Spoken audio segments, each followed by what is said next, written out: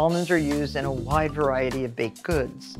Today, almond expert Priscilla Martel is here to school us on this incredibly versatile nut. Then I'm going to incorporate almonds into two very special recipes, Almond-Crunch ice cream cake and Blancmange. Plus, baker Matt Lewis makes his tantalizing almond sandwich cookies. All today on Martha Bakes. Almonds have grown in popularity due in part to their ability to be transformed into so many products. Today, Priscilla Martel, consultant and expert on all things almond, is here to shed light on this fascinating nut. Welcome, Priscilla. It's nice to see you again. Very nice to be here, Martha. What sparked your interest in almonds, of all things? I was researching Mediterranean sweets in Morocco, and it must be 25 years ago. And I saw a beautiful display with all these different almonds, and I realized it was a food product with a huge story that we didn't know much about. And yet we grow more almonds in America than anywhere else in the world. It's shocking. 80% of the world's almonds come from California. Yeah. So you chose the right profession. I did, didn't I, by accident, but I really love them. What is the growing season for almonds? The trees are planted whenever. It takes 3 years for a tree to bear fruit. And then they bloom in the wintertime, February and March, and then late March, April, they start to form this fruit, which is this green fuzzy pod. And they're related to peaches, so it's a good thing to think about. And then as the season evolves, coming toward the summer, August and September, they get fully formed and the outside green part dries out. That's more of the green stage, but there you go. So that's the hull on the outside. And then that falls off. That starts to fall off and also is taken off during harvesting. And then you have the almond. Now this almond is a soft shell. So it looks just like a peach pit. Doesn't it? Yeah, it does. Remarkably. This is a nice California variety, nonpareil. It's very golden in color, has a little bit of ridge, so it's good when you roast. You know, the seasonings will stick on it. Right. Another one that we have here, this little one called Mission, that's the secret ingredient in candy bars, not only because of its size, you know, you can see them sitting across the top of certain kinds of candy bars, but they have a real bright, nutty flavor. So when you go to the grocery store, you find almonds that look like this. This is a raw, unblanched almond, which means it has the skin, and here's your blanched almond where the skin's been removed. So I've been using a lot of those in cooking. And then you have your sliced almonds with the skin, and you can also get sliced almonds without the skin. And then you can also get slivered almonds. So many people are eating almond butter. I like the taste of almond butter. I love it. And it's a secret ingredient in a lot of baking where you can add a small amount of almond butter with your dairy butter and bring out a rich, toasty flavor that might not be there. So chocolate chip cookies, things, or even shortbread, you wouldn't necessarily expect it. And then what about the Italian almonds? Are these grown in Italy? Those are from Italy. There's different varieties. You can see the big different shapes of them. They get into the U.S. perhaps for snacking. It's just, the industry is very small there. And what about the Marcona? Where do they come from? Those come from Spain, and they're also grown in California now. They're very oily and delicious. A secret is you can toast any almond in oil. You coat them in oil on like 350. Maybe 8 to 12 minutes, and you'll get a little bit more of that characteristic in your almond. Oh, they're very delicious. So what's the difference between almond cream and almond milk? So there are products called almond cream, which may be thickened, but for me, if I make a 1-to-1 water to almond ratio, so a cup of almonds and a cup of water, that's more of a cream. Oh, I see. And then we have flour, of course, too, and you can buy almond flour, or you can make your own. You can. If it's a small amount, you can use a rasp grater, and you get that really fine powder. There's also nut mills that are made to do that. Also, you can grind it in your food processor, but there I prefer to add a tiny bit of sugar, and that helps keep down the friction that builds up. Because you don't want it greasy. Oily. Exactly. Right. And then this is with the skins on? So this is with the skins, and that's pretty fine. The thing with the skins, they have a little bit of an astringency, which may be beneficial, but if you're making a French macaron, you want the finest. And that's a good fine one. Yeah. And my favorite is the next dish. Were you in the Martha land? Yeah, that's Martha land. That's almond paste. So I had this mold. You've surely used these. And they're used in Scandinavian countries, but throughout the European-style baking. And I'm just going to do a quickie where you can see this wonderful pattern that will come out when we just quickly unmold it. Yeah, it takes on beautiful shapes. Doesn't it, though? Oh, gorgeous. A little bird and the flowers. I like to put this on top of a butter cookie shaped this way. That would be very pretty. Yeah, love letter cookies, I call them. And then, of course, you've brought some amazing examples of marzipan. They make the almond paste into animals. They can do vegetables. They can do fruits, of course. And this one I thought was especially interesting because the peaches and almonds are related, and that would be the almond. Oh, yes, so beautiful. And then, of course, the wedding. The wedding confetti. Yes. At every wedding, you have to have your candy-coated almonds. So pretty. So thank you very, very much. Your enthusiasm for almonds is certainly contagious. My pleasure. Thank you for all your knowledge. Oh, my pleasure. Very interesting. Welcome to my world. Thank you. My older brother, Eric, used to drive an ice cream truck as a summer job. And when we heard that little bell ringing coming down Elm Place, we all ran out to the street for our toasted almond bars. And today we're going to make an Almond-Crunch ice cream cake that brings back all those fabulous memories. What you do have to have on hand are very good blanched almonds. Toast them in about a 350-degree oven until they're golden brown. You're going to grind them with 2/3 of a cup of cake flour. This is just all-purpose flour mixed with a little bit of cornstarch. And now grind these.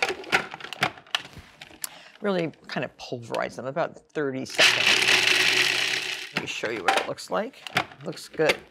And nice and powdery. It looks like almond flour. That's what we want. Now, the rest of the cake. First, beat 6 egg whites. Beat these until they're frothy. Then add a 1/2 cup of sugar and a pinch of salt. I'll add the salt now and just get these nice and frothy. I've already buttered my pans. These are 7-inch cake pans, 2 of them. I've buttered them generously, fitted the bottoms with a piece of parchment paper, and then buttered the parchment paper. So these are ready for the cakes. And you can also preheat your oven to 350 degrees. So see how nice and fluffy these have gotten already? Now add your 1/2 cup of granulated sugar. I like to add it in a slow, steady stream. And you're going to beat these until they're stiff and glossy, satiny and smooth. Takes about 4 minutes or so. So there, these are ready to ultimately fold into the cake batter. So we'll just keep these on the side here. Add your 6 egg yolks. So these get beaten until, they always say, like a creamy ribbon. Add 2 teaspoons of vanilla to your 6 egg yolks.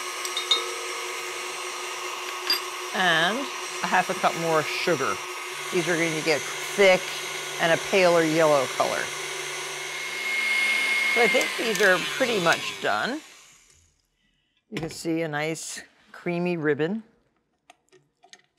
And now fold the egg whites into the egg yolks. And going around in a manner like that, you can see how much lighter this becomes. This is a very light cake. And now you can add your ground almond flour mixture. And then divide evenly between your 2 pans. Right into your oven, 18 to 20 minutes. In the upper half of your oven. So now I'm going to make the almond crunch. So 1 cup of blanched sliced almonds, 6 tablespoons of sugar, and 2 tablespoons of water. Mix this together. This will give you almond crunch. And it goes into a 325-degree preheated oven for approximately 25 minutes. Just spread this in a thin layer, 25 minutes, 325 degrees. The cake's all done. Look how pretty they are. So we're going to cut the 2 layers into 4 layers. And you need, if you want a very professional looking job, this is a 3.5-inch, 7-inch in diameter springform pan. Line this with a tall collar all the way down to the bottom of parchment paper. These cakes will be dropped down inside here and layered so that when you unmold it, it's a very cylindrical cake. First thing you have to do, though, is make your sugar syrup. A 1/2 cup of sugar, 1/3 cup of water, 2 tablespoons of almond liqueur. Heat this liquid until the sugar is melted. And for an additional little boost of almond, add a half a teaspoon of the very best almond extract. There. Not too much. It can get a little bit bitter if you add too much of the extract. You just want to, as they say, zhuzh it up. That's how you make the syrup.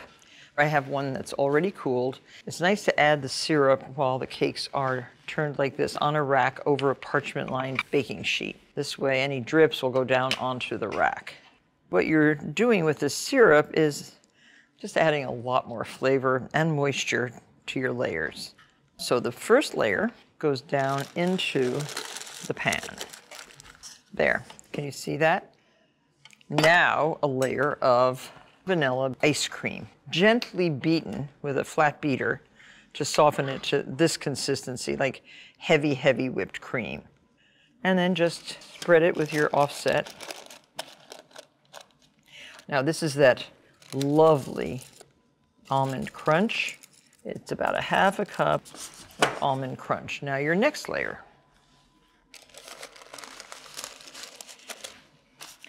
Another layer of ice cream. Another sprinkling of nuts. And your next layer. Another 2 big scoops. Now I started with 4 pints of ice cream, but I think you could get away with 3 pints. Some more almonds. Now I invert this one right onto the top. Wrap this with plastic wrap and transfer to the freezer for at least 1 hour. Overnight is fine. And here's our cake. Open the little clamps. See how this clamp releases the ring? Lift that off. Peel this off. And now I have one other little secret for decorating. I like to insert under the cake a few pieces of parchment paper like this. This will keep our cake stand clean.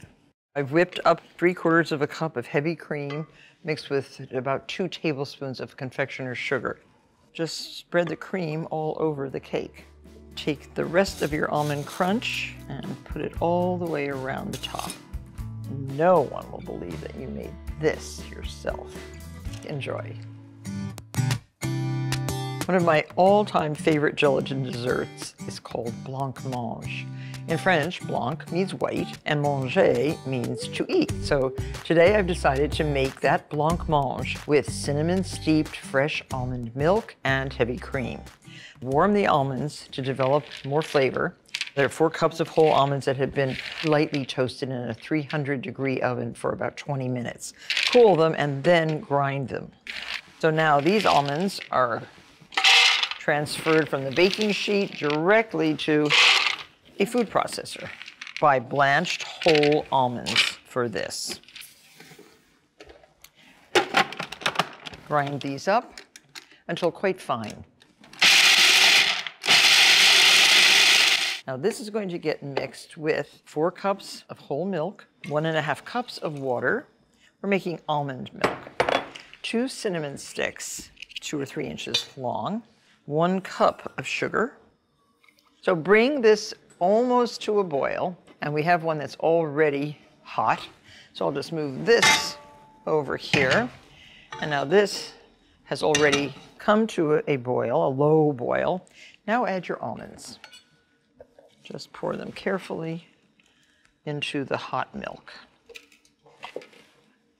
Stir them in. We want the almonds to steep in this hot sugar milk so that all the flavor of the almonds leaches out into the hot milk. Pour this into an 8-cup measure, cover well, and refrigerate for 24 hours. The longer this mixture steeps, the more flavor the blancmange will have. This recipe makes enough liquid to fill 2 to 2.5 cup molds or 1 4 to 4.5 cup mold. Fill it with iced water to get them really chilled, and we'll drain these right before we're going to fill them. This is our liquid that has chilled overnight. 24 hours is best to really develop the flavor. Scrape it all out into a cheesecloth lined strainer. It takes quite a while for this to drain through the cheesecloth. You can help it along by stirring it with a rubber spatula, a wooden spoon, and it should be dripping down into the bowl, which it is doing. But this is going to take a little longer, so I have a swap out. I'll just push this aside. And the thickening agent for these blancmange is gelatin. So we have 2 tablespoons of gelatin, a half a cup of heavy cream. Put that right into your little saucepan. Sprinkle the gelatin on top. What we want to do is dissolve the gelatin in the cream.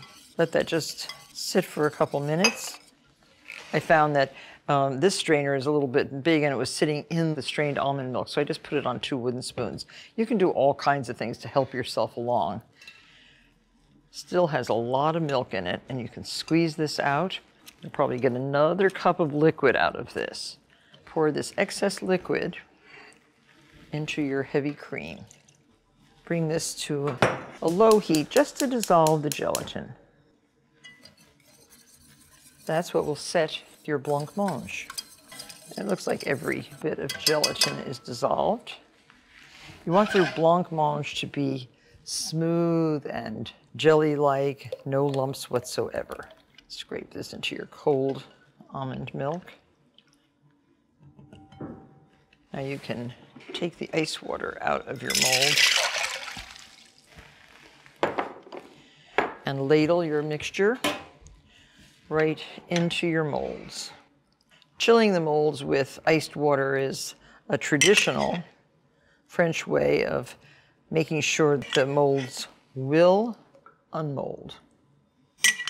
Now these get wrapped with a piece of plastic wrap, pressing directly onto the surface, and then put into the refrigerator to chill, preferably overnight. So to unmold your blancmange, quickly dip the mold into hot water, or if you're a little cautious like I am, just loosen the edges with an offset just around the top edge. And I invert this right onto my serving platter. It's a pedestal with a little edge on it. I find that that's good for something like a blancmange. It might just pop down by itself, but put a very hot, ooh, this is like boiling hot. Use rubber gloves. And just put this over the mold. This will help loosen the pudding. Perfection. Isn't that gorgeous? Now these are sugared currants. Those beautiful white currants. I just loved the white on white. Served with beautiful almond tuiles.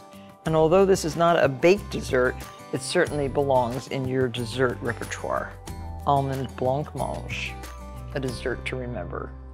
Known for reviving classic American recipes, bakery owner Matt Lewis feels it's time for peanut butter to move aside and to let almond butter take the lead in his updated recipe for this time-tested sandwich cookie.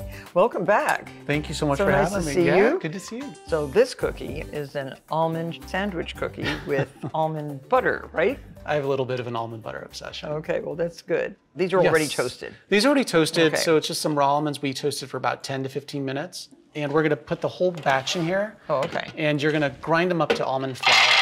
Almond flour. Oh, good. So I'm making my own flour. Making your own flour, making your own This almond makes butter. a racket, so I'm going to stand back from my microphone. Okay.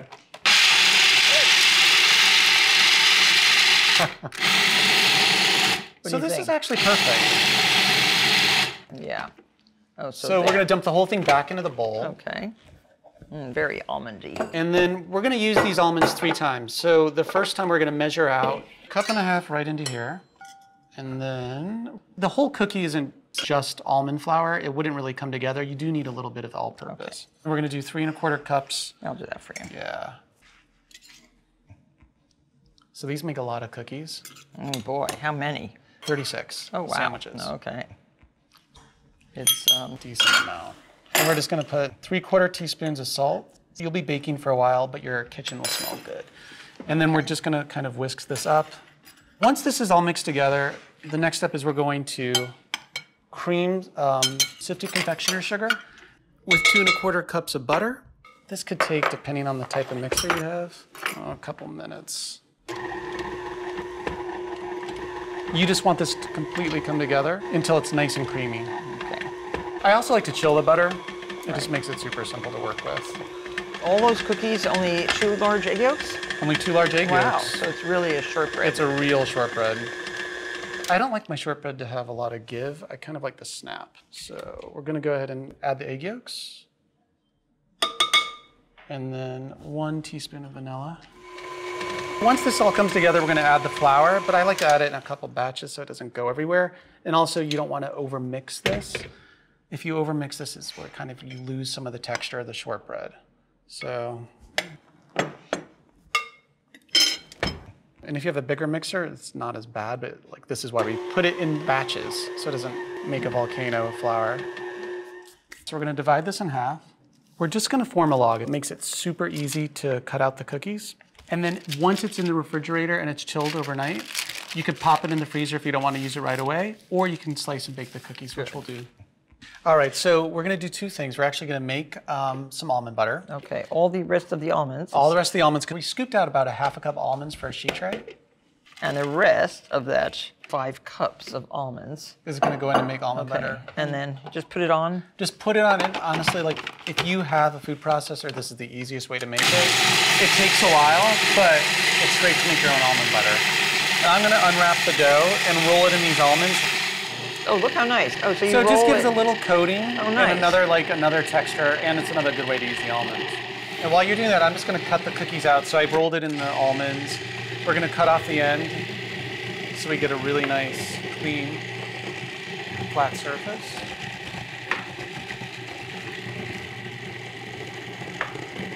How's our butter? Look! We got almond butter. Actually almond butter. So that only took maybe 10 to 15 minutes. Now we're ready to bake the cookies. We're gonna put them in a 350-degree oven for about 18 to 20 minutes, or just until they're brown.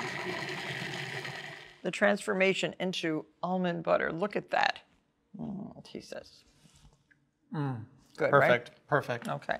And now we'll make our almond butter filling, which we're gonna put in between the 2 shortbreads to make a this sandwich isn't cookie. it. No, we're not done. Oh my gosh.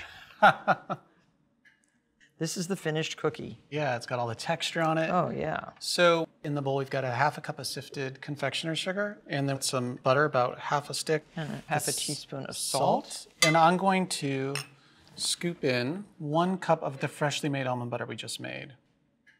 Put all the almond butter into here.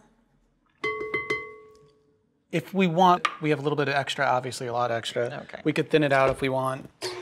Almost like an icing or a filling for a cake. Oh, you could absolutely cake use this. filling. Yeah. I have And some already made. It's already made, and we're gonna go ahead and make the cookie sandwiches Okay, now. so this is the inside of the cookie, or the bottom, and that's the top. So how much would you put on? Like that much? Perfect. Okay. Yeah, don't skimp, right? Don't skimp. Now, at the bakery, is this all done by hand? Oh, everything's still done by hand at the bakery. Okay. And then we're gonna make a perfect little sandwich. We're just gonna squeeze it down until it comes out almost to the edge. Oh, they came out perfect.